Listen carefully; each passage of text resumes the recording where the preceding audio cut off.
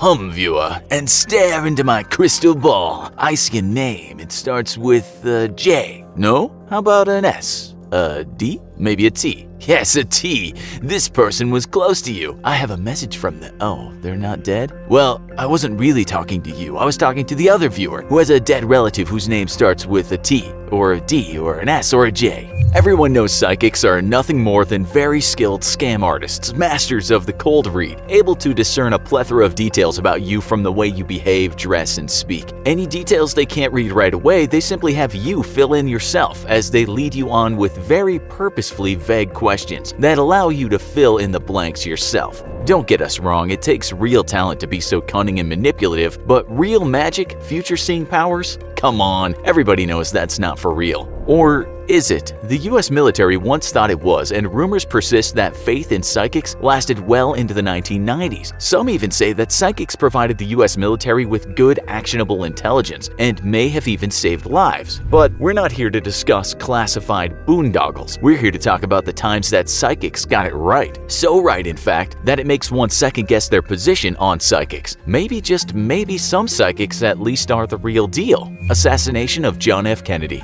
November 22nd, 1963 is a sunny and pleasant day. The American president, the popular and dashing Democrat John Fitzgerald Kennedy, is traveling through Dallas, Texas in an open-top convertible. Crowds wave to the president from the sidewalks, and Secret Service agents keep nervous eyes on the massive crowds. As Kennedy's vehicle passes by the Texas School Book Depository building right at 12:30 p.m., a CIA operative fires a single magic bullet which kills Kennedy and, through evil witchcraft, frames Lee Harvey Oswald for the crime. Or if you believe the government, then Oswald fired 3 non-magic bullets, still killing Kennedy. The nation is shocked and in deep mourning. Assassinations aren't the type of thing that happen here in America, especially not the president. That's something left to the communist bloc, where political rivals are dealt with through courteous public debates and bullets to the head. Mostly bullets to the head, though. But wait, could this be a communist attack? Is the Soviet Union behind the assassination? Was this a preemptive strike to sever the head from the body, and Soviet bombers are even now on their way to deliver nuclear Armageddon? For people living in 1963, they got to search for the answer to these and other equally pants-shittingly terrifying questions over the next few days. But if the entire nation had just listened to one woman, perhaps this horrible event could have been avoided altogether. Psychic Jeannie Dixon was a famous psychic from her day, though her popularity exploded after she successfully predicted that the American president would die in office 7 years before it happened. In a 1956 interview highlighting her psychic powers, Dixon stated that the 1960 election would be won by a Democrat, and that the president would then die in office or be assassinated, though not necessarily on the first term. Others would embellish the account, with Dixon doing a fair bit of embellishing herself after the fact. She did accurately predict the assassination, but after it happened, tried to add details that made it seem as if she specifically seen it happen to JFK. Either way, the original death still occurred, and to a Democrat president while in office, exactly as predicted.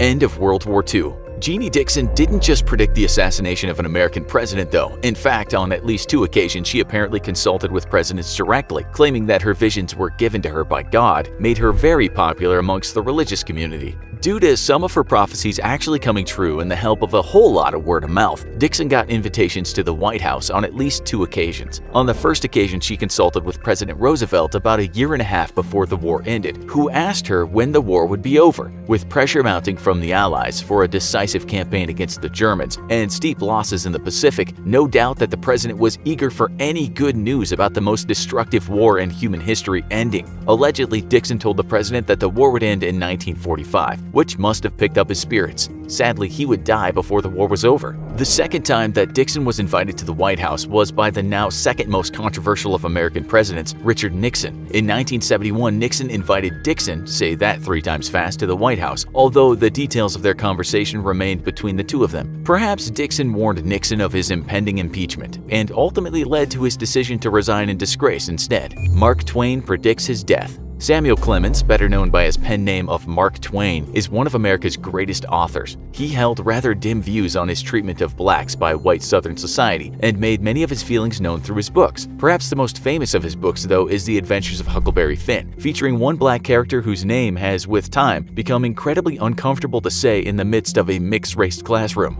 Yet, Twain was apparently more than just a literary visionary. He may have in fact been a psychic visionary as well. He had been born in 1835 just after Halley's Comet had become visible again to observers on Earth. The comet, named after Edmund Halley, who calculated the gravitational effects of Jupiter and Saturn on cometary orbits, had been observed since at least 240 BC and follows an extremely elliptical orbit path that sees it dip closer to the Sun than Mercury before flying out to the reaches of Neptune's orbit, taking about 75 years. The comet can be regularly predicted and will next appear in our skies in 2061. As he neared the end of his life, Twain commented that he had come into this world with Halley's Comet in 1835 and that he expected to go out with it when it arrived the following year. With his trademark self-deprecating humor, Twain said, "The Almighty has said, no doubt, now here are these two unaccountable freaks. They came in together, they must go out together." Sure enough, the very next year Twain died of a heart attack just as the comet became visible to the Earth. Nostradamus. Come on, you didn't think we were going to discuss psychics and not talk about the granddaddy of all psychics, did you? Nostradamus was a French astrologer and physician, though we use that term very loosely, who lived through a major plague outbreak in the 1500s. As a child, he hoped to attend university but was thrown out when the school closed its doors due to an outbreak of plague. Years later, he would meet and marry his wife, who would give him 2 kids, and the plague killed all 3 as well. You could say that Nostradamus' life was tainted by tragedy, which might have affected the many prophecies that he made later in life about future events. One of his most famous predictions was that London would burn in a great fire in the year 66. Unfortunately, he didn't give the first 2 digits to that date, but 100 years after his death, London did in fact burn. On September 5th, 1666, the Great Fire of London burned through the city and displaced 70,000 out of 80,000 residents. The fire laid waste to the city exactly as Nostradamus had predicted a century before, which makes us suspicious that he didn't simply return as a ghost and set the fire himself. Another prediction by Nostradamus was that the oppressed people in his native France would one day rise up and demand justice. The elite would fall in a bloody revolution, which would shake the nation to its core. This would seemingly point to the French Revolution in 1789, which did in fact end up with a lot of nobles dead as the poor and downtrodden rose up against the wealthy elite who exploited and ruled over them. Of course, this prediction should be taken with a grain of salt, as this kind of thing is sort of inevitable when you live for centuries in a political and economic system that favors the rich and disenfranchises everyone else. America, here's looking at you.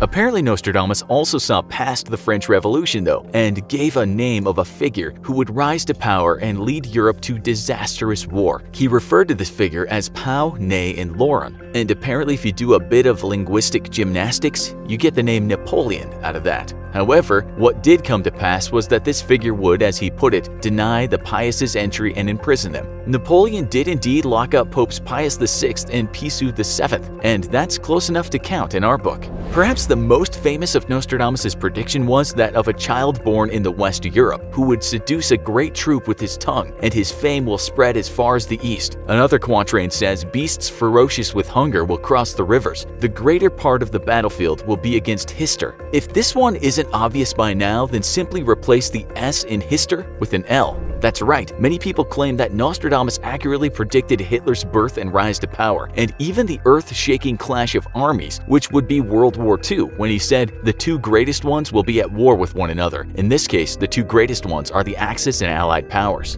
Nostradamus also predicted the death of President Kennedy along with his brother, at least according to his followers. In another quatrain, Nostradamus stated that 2 great men would die, one during the day and the other at night. Incredibly, John F. Kennedy did die in the afternoon, and 5 years later, just past midnight, his brother Robert F. Kennedy was also killed. Edgar Cayce.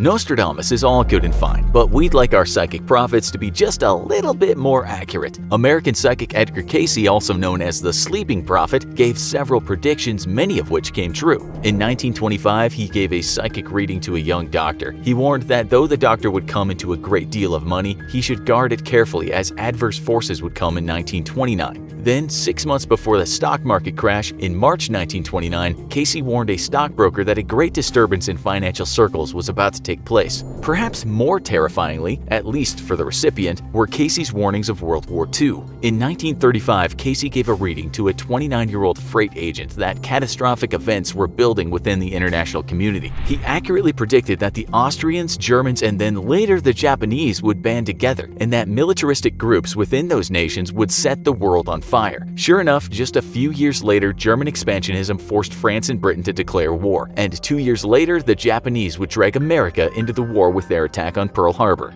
The Bible. Many have claimed that secret codes run the length of the Bible and that it accurately predicts events throughout history. Today, there's little evidence that any of this is anything more than a lot of wishful thinking. But one thing that the Bible did eerily predict was the Earth's position in space. While other religions and myths spoke of the Earth being flat or on the back of a large animal or something similar, the Bible said in the book of Job, chapter 26, verse 7, He hangs the earth upon nothing. What about modern radios, though? Well, once more in the book of Job, God says to Job way back in 1500 BC, "Can you send lightnings that they may go and say to you, 'Here we are'?" Here God is asking Job if light can manifest into speech, and yet we now know that light is part of the electromagnetic spectrum as are radio waves. God must have apparently been filling Job's head with mind-blowing knowledge, which probably blew his BC brain away, because once more in the book of Job, God says to Job, "When the morning stars sang together." Today we know that stars emit radio waves, which you can actually tune into and listen to as audio. What do you think about psychics? Are they the real deal or phony baloney? Ever had a psychic prediction come true? Let us know in the comments. And since we've already predicted you enjoyed this video, don't forget to like, share, and subscribe for more great content.